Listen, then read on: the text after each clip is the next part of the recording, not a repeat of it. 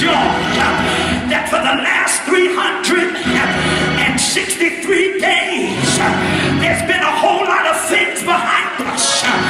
Some of us have had pain.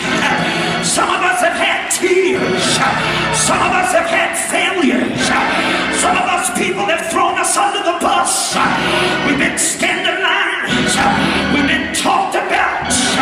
But the Bible says, forget those things that are behind, because the realization is, and the good news is, that no matter what your past looks like, your past is not your problem. Your past is your process. And whatever you've been through, God's getting the glory out of it.